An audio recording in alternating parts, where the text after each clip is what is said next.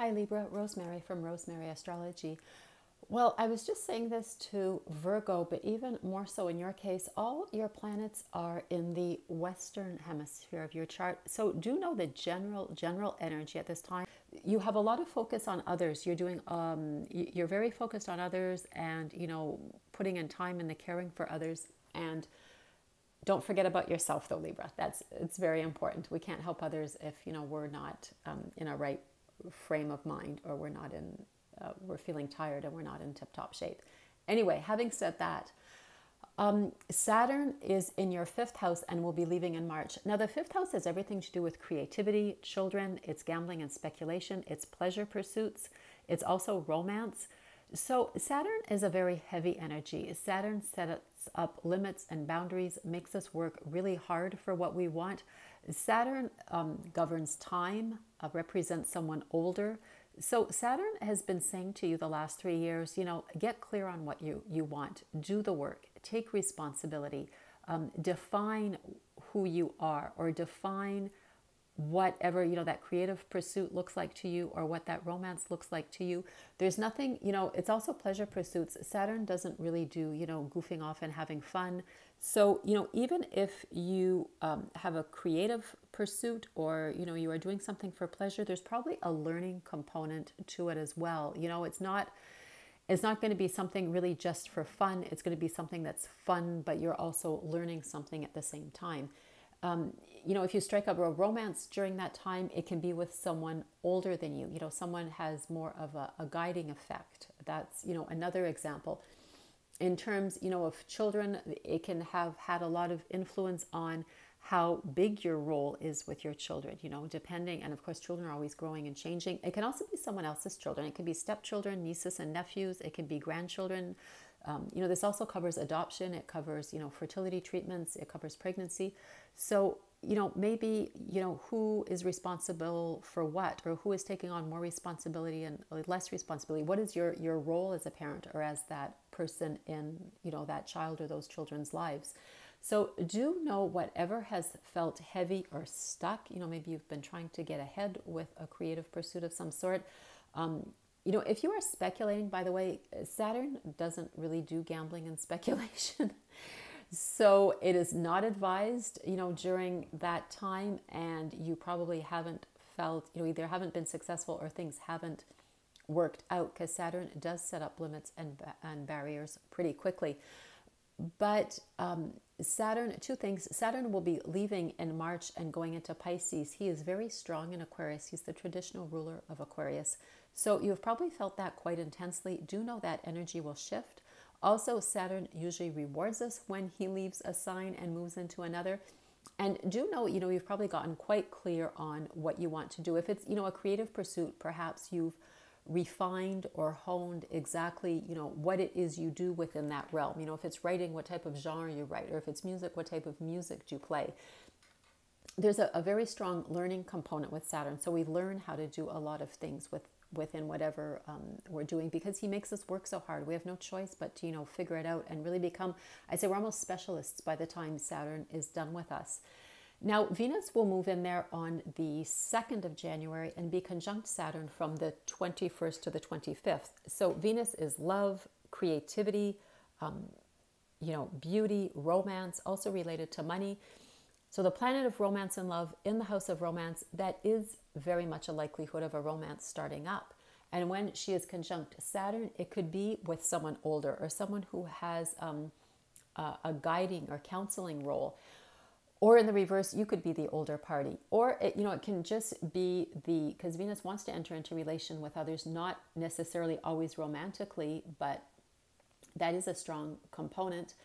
This could be just someone who will probably be older and will help you and guide you in one of your pursuits, or in something you're trying to do.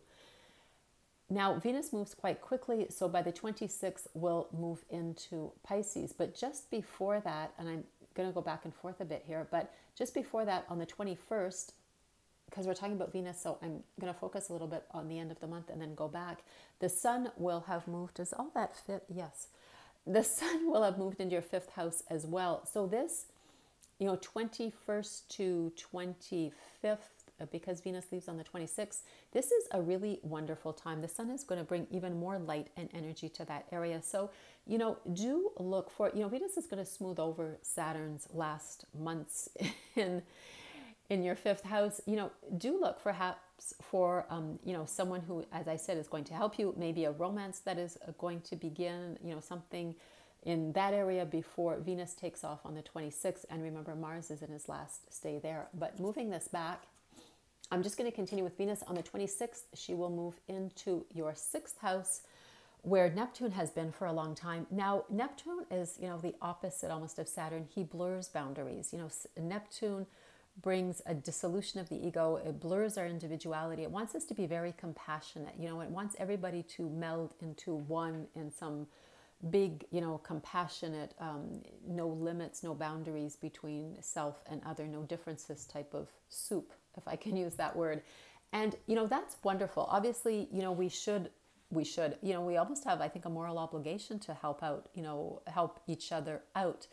But Neptune, and I've done a video on Neptune through all 12 signs and 12 houses, there's an ideal of compassion there that can make us so selfless that we forget ourselves. And you could say, that's wonderful. We have had, people throughout history that have been completely selfless and, completely sacrificed themselves for others. But, I don't want to say, if that is your personal choice, there's absolute free will in astrology.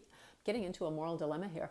But, do know Libra, there's an unrealistic and dreamlike aspect of Neptune. So it can lead us down a path where we are so selfless that, we're self-sacrificing in terms of our time, our energy, even our money.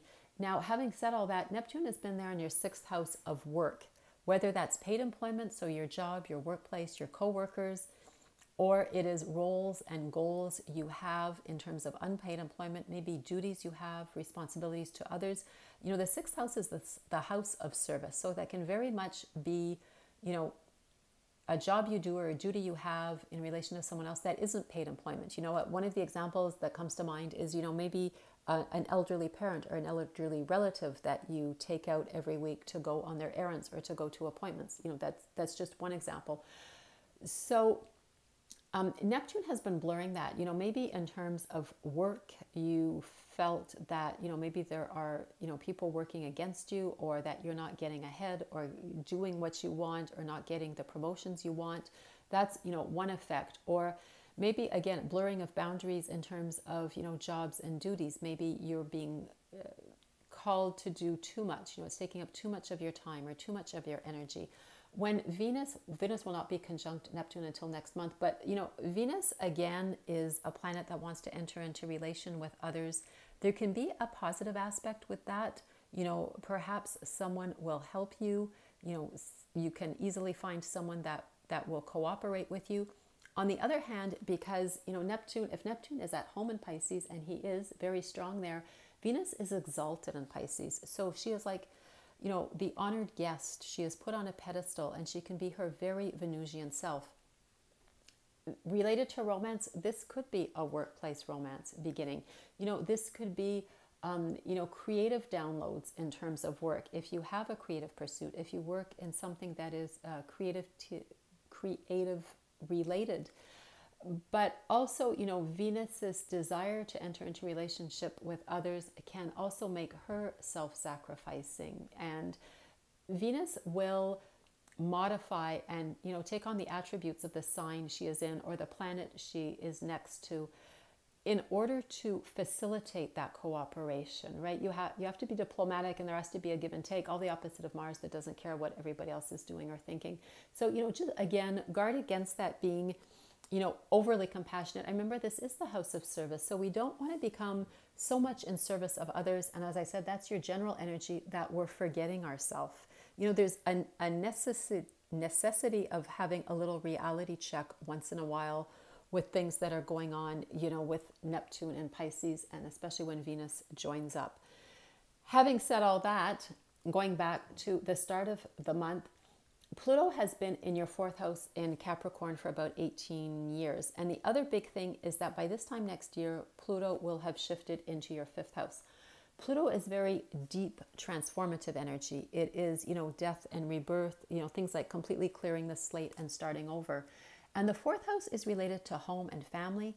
It's related to even homeland. So, your state, your province, your country, your region. It is physically your home. So your flat, the house you live in. And as I said, it is family. So family of origin and family of choice. With Pluto there, you've probably seen deep transformation, and it is in two ways. Pluto especially operates on transforming us deeply and profoundly. So whatever changes you have seen in fourth house matters have the ultimate goal is to transform you and help you grow and evolve. You have perhaps had, power struggles within a family dynamic. In terms of, as I said, family of origin, family of choice. So your parents, your blood family, or, your family, including, spouse, children, or whatever your family looks like, the people you choose to call family. It can be, changes, complete changes in that respect. Maybe you've moved somewhere completely new.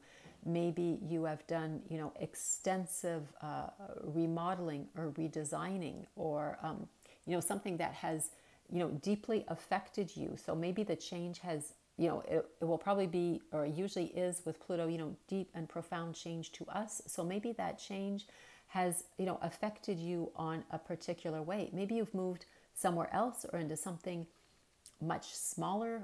Maybe you've decided that your house is, too big, too much responsibility, too much work, maybe too costly, and you've opted for something much smaller. You've moved from the country to the city. So regardless of what that changes on the outside, it affects who we are, right? We've gone from being, someone living in the country, or, a small town resident, to, a city dweller. And that's just one example, or perhaps it is moving out of your home, your original home. So you're no longer the child living at home. You're now more the growing up with your own place. And, I could go on, and I don't want to do that. I'm going to take up so much time. But just know that Pluto is wrapping up his stay in your fourth house. The sun is there bringing focus to that. Mercury is also there, although retrograde at the moment. So, these planets, outer planets that spend a long time in a sign, work in cycles. So the sun is bringing another cycle, bringing energy, vitality, and focus to that area. Mercury there is also bringing your thoughts and ideas to that area. You're exploring maybe different options. With the retrograde, there are messages coming up from the past. So you can look back to mid-December when Mercury entered into shadow period. And do know he will go direct on the 18th of January, but still be in shadow until the 7th of February. So maybe, it is in with that short time frame that a message from the past, or you are reviewing something that is going to contain a message in relation to the fourth house. But also I'm getting the feeling looking way back, because this is, as I said, Pluto's final stay in your fourth house before he moves off. By the time the sun goes all the way around and comes back next year in 2024, Pluto will be on his way out. So there's a final review here going on. Just briefly also, Jupiter is in your seventh house, having gone direct the end of December, and will be there until May. Jupiter is very beneficial. So any partnership, business partnership, marriage partnership will benefit from Jupiter's energy at this time. If you're in a committed partnership, it will grow because Jupiter brings expansion. It will deepen. Can this mean marriage? It can. You can definitely be taking your relationship to the next level. It also depends on your personal placements as well, but that can be an indication. If it's a business partnership, it can definitely become more committed in terms you're going to be working one-on-one with this person, or the two of you are really going to go into partnership together, and you're really going to focus on that. If you're looking for, solutions or opportunities within a committed partnership, Jupiter definitely delivers, and we don't have to look too hard to find them either. Also know, this is the house of enemies, of rivals, of the competition.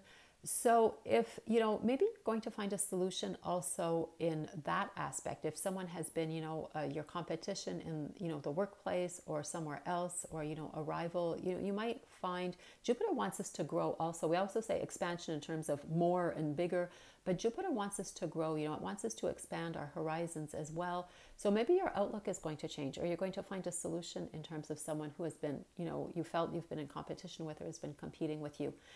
And also Mars going direct on the 12th will slowly pick up speed. This is the ninth house, and this is related to all that is legal, medicine, publishing. If you have any legal matters or you are looking to publish, and as I said, we think of a book, but do remember that could be something like publishing a paper, publishing a thesis, publishing something online. As Mars picks up speed, he's going to be going slowly in January, just, mid-January, coming out of retrograde. But whatever has felt stuck in those topics will begin to move forward again. The ninth house, is also related to Jupiter. So if I sound like I'm repeating myself, it's not your imagination. Things like philosophy, also higher learning, long distance travel in the mind. It's what is foreign to us and we come into contact with, we learn about, in order again to expand our horizons, expand our mind, very Jupiter topics because of his relation to the ninth house. So you will be able to go ahead with that. Mars brings a lot of focus. So you're going to be, very focused, very driven, and have a lot of energy to accomplish that. Because by the end of March, I think the 25th, Mars will have left and moved into your 10th house of success. And there is a full moon there in your 10th house of success. Don't get triggered by the full moon. I always say that's an increase of emotion. And at home in her sign of Cancer, the moon can be her super duper, over emotional, overreactive self. A planet at home in a sign is very strong, but it can also, over express itself, or, over be itself. So the moon might tend to be even over emotional on this full moon, and express its whole emotional palette. I always say, being the drama diva. So it can be a wonderful nurturing energy because of Cancer. Cancer is very much our emotions and our primal need for nurturing and security. Just guard against becoming over emotional and having too many of your own, emotional demands. But I see this as a very soft, very pleasant full moon. And whatever does come up during the full moon, because the full moon does highlight things or sometimes bring them to culmination, just wait until afterwards, so, the 9th, 10th, when the energy dies down and you can approach it more rationally. So Libra, that is everything I wanted to tell you. Have a wonderful month of January. Don't forget to like if you liked, subscribe, and share this with someone else you think might find it interesting, and leave a comment. I read all your comments, and thank you so much for your likes and subscribes. I absolutely love bringing the astrology to you every month, and I will see you in the next video. Love you, Libra. Bye.